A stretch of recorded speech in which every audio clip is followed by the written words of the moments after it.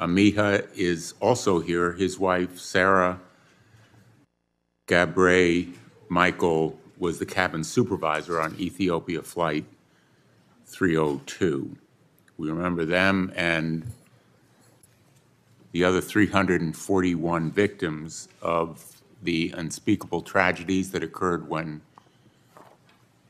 two airlines crashed.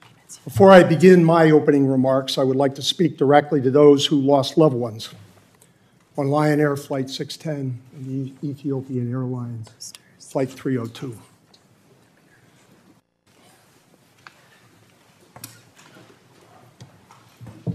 I would like to apologize on behalf of all of our Boeing associates spread throughout the world, past and present, for your losses.